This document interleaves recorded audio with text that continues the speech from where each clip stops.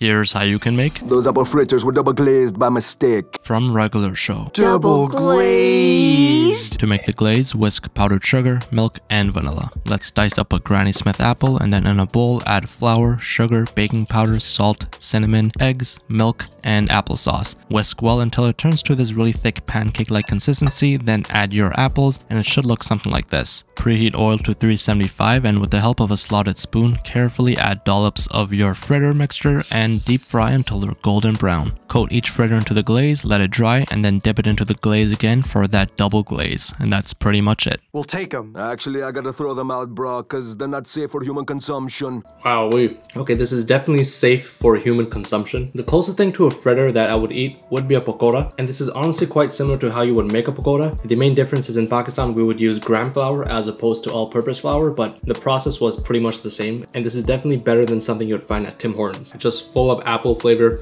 a bit of the batter, you know, it's not heavy in batter. And the double glaze, I think that's the way to go. So far, regular show has been on point with their recipes, unlike some other shows. I would give this a 8.9 out of 10. It's pretty good. Oh, and also, it's not my cheat day. This is just a small little exception. I won't eat the whole thing. We'll give you $10. You want those for Hero to go?